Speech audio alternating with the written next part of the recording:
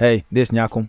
Welcome to Obi Studios. In today's video, we are going to dabble into CSS Grid when it comes to Gutenberg, especially if you're using a toolkit like Cwicly. Cwicly's CSS Grid Builder is the best by far that I have used or I have tried when it comes to using CSS Grid. And if you haven't used CSS Grid before, this might be more like an introductory video for you to try CSS Grid. It is better than Flexbox. Flexbox has its own strength, but CSS Grid has an upper hand when it comes to building more complex layout. CSS Grid is not complex, but you can use it to build a layout that is super complex. Let's go into Figma, and I'm going to show you a complex layout that you can use CSS Grid to build that Flexbox wouldn't have any chance when it comes to building it. All right, so here in Figma, I have a little design, a little layout over here. I found a layout online that was complex, so I was like, okay, let's draw it up in Figma and then let's use it for the tutorial.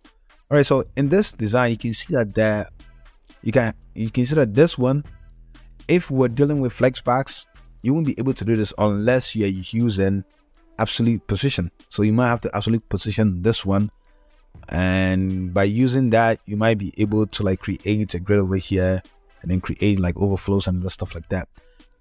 But in CSS Grid, you can do this natively.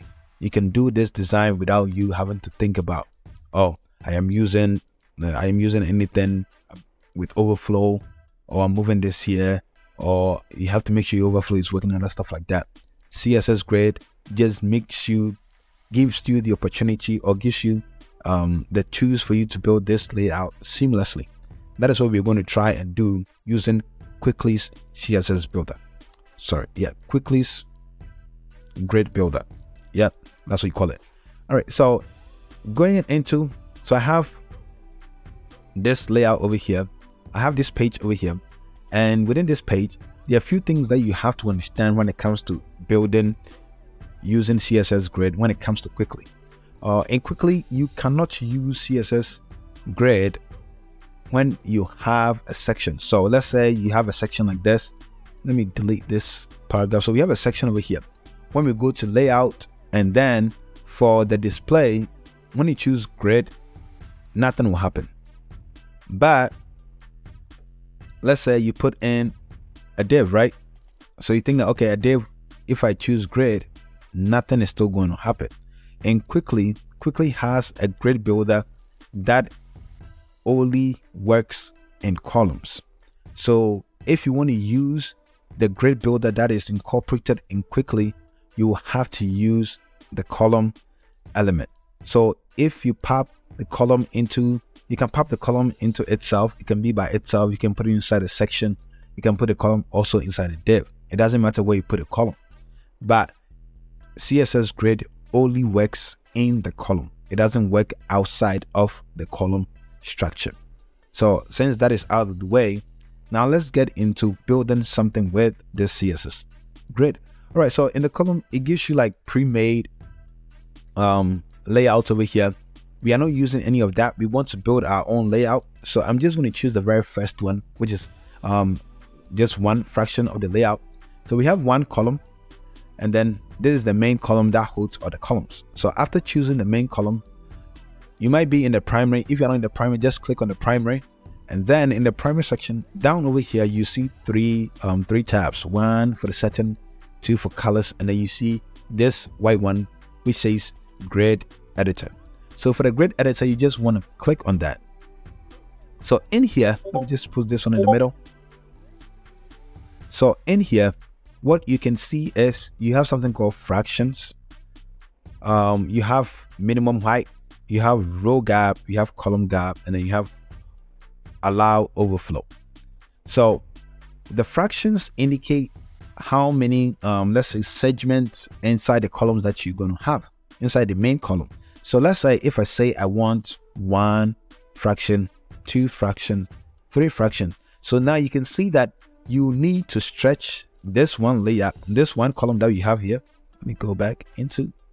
So this one column that you have here, you can stretch it 3 times. So, or 3 steps, or 3 fractions. So 1/3 of the fraction 2/3 of the fraction, and then a full fraction of it, which is a full one, or whatever that you want to call it. So that is what these fractions indicate how many steps that you can take to get to a full width. All right, the minimum height also indicates the minimum height that each column is going to take. So if I say my minimum height is 400, you can see that now the column just stretched 400 pixels down. You can't change this one into anything else, into let's say more than pixels. Over here you can just put 400. So you can type in 400 and then you get 400 pixels down. For the row gap, indicates if I have another column. So let's add another column in here. When you click on this plus icon, you can see that now we have column number 2, and then on the left hand side too, you can see that you do have column number 2 over here. All right, so for column number 2, if I put row gap of 20, you can see that now I do have space between the two for 20, and then you can see that there's a gap at the top. But when you are displaying it in the front end, the gap at the top wouldn't show. The gap at the top wouldn't show, but the gap between the items are going to show. Then you do have row, or sorry, you do have column gap. So for column gap, if let's say I give it 20, consider the left hand side also showed that there's a column gap, but it's not going to show in the front end. So if I pop this one to the right, consider now we do have column gap of 20 between the two columns. So that is what this is about. So let's go back into our design in Figma. So over here, how many columns do we have, or how many fractions? So we have fraction number 1, fraction number 2, and then fraction number 3. That is, by looking at the design that you have, you can understand how many fractions you need to be able to create the layout that you want. For me, I do think for my design, I do need 3 fractions. Why is that I don't need 2?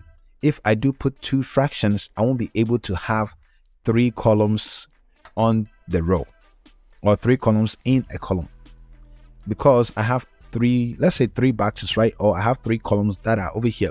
For me to be able to get 3 columns that sit in a column, I will need to make sure that my fraction is at 3.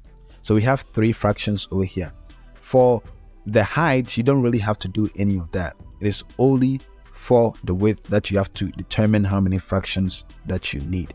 So I have indicated that I need 3 fractions. So I'm going to go back into my design over here, and then I'm going to make sure that I have 3. So I have 3 over here. Going back into Figma, I'm going to check for the space in between. Sorry.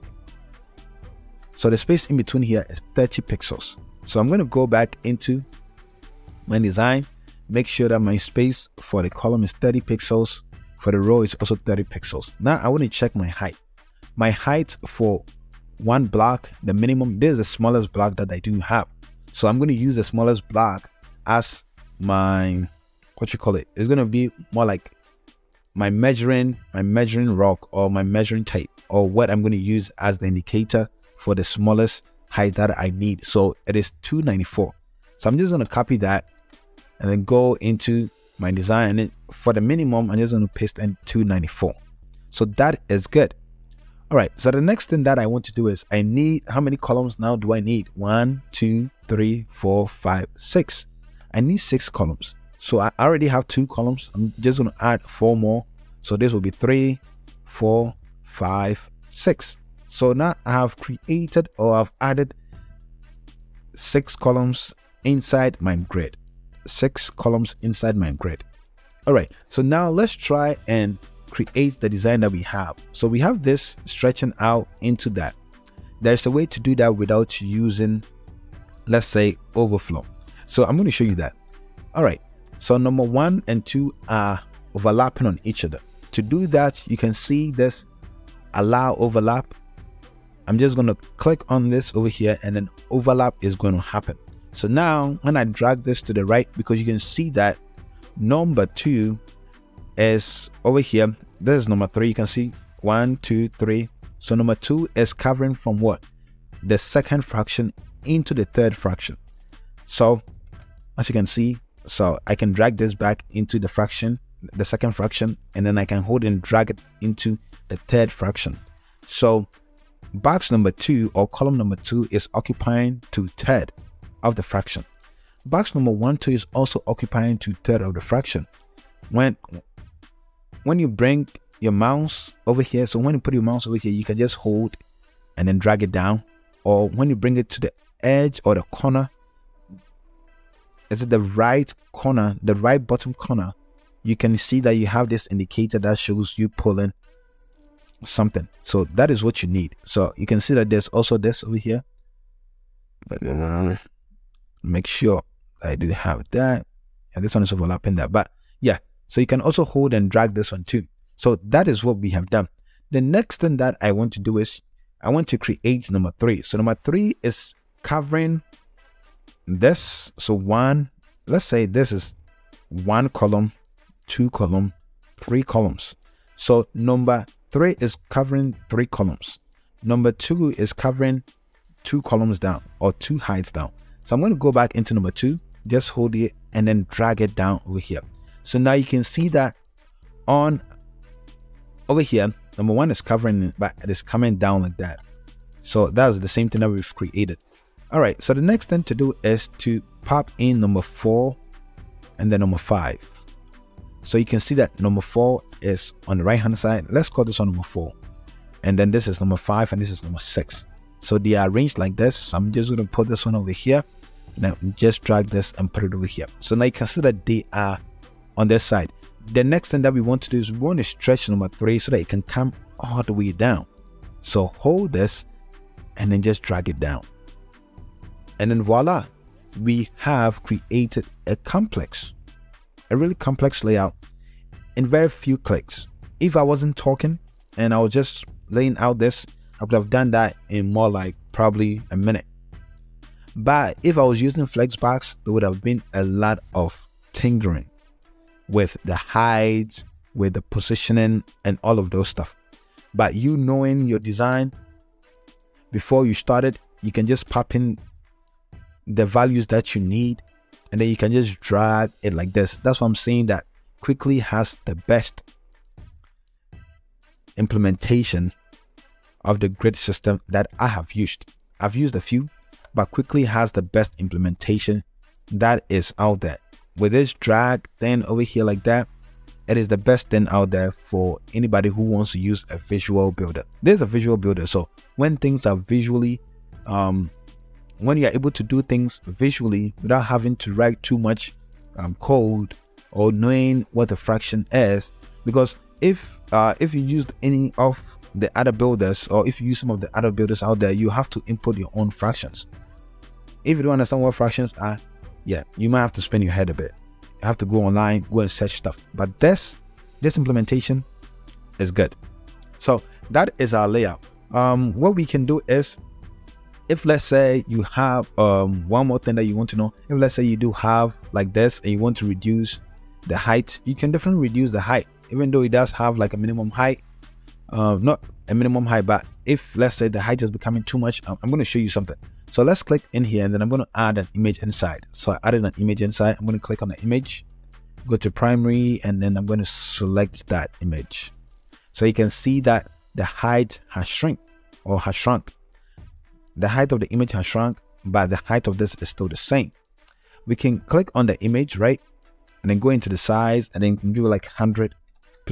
When you give it 100% of the height, it's going to take 100% of, let's say, the column in which it sits inside.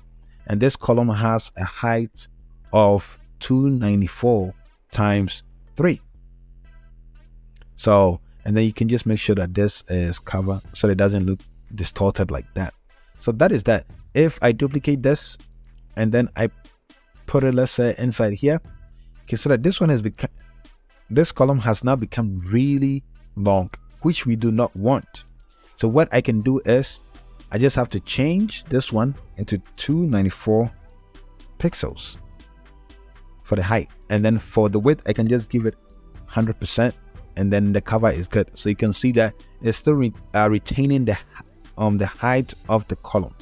So the height that we have for the column is still retaining it, but the picture can change the height of its own self.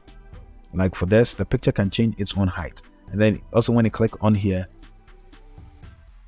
the primary tool, you can go in and change the height that you want. If let's say we want to change, let's say size, and we want to change the height to, let's say 350, consider now we've changed the size of this, or the height of this, into a different size. So even though you do have a minimum size, you can still change it into the size that you need.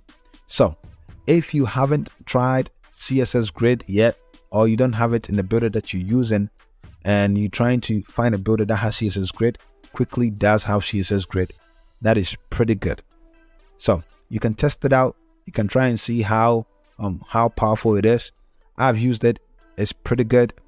Yep. And apart from that, I don't think there's anything pretty yeah, and there are other options over here. You can use auto grade and other stuff like that, but we are not going to touch on that. I just wanted to show you the grid builder that is within Cwicly. My name is Nyako. If you did enjoy this video, please give it a thumbs up. If you haven't subscribed to the channel too, you can also subscribe to the channel. And yep, if you want to buy Cwicly, there's a link down below. It's an affiliate link. You can use the affiliate link if you want. If not, you can just go to cwicly.com and then also purchase yours. Thank you for watching. I'll catch you on the next one.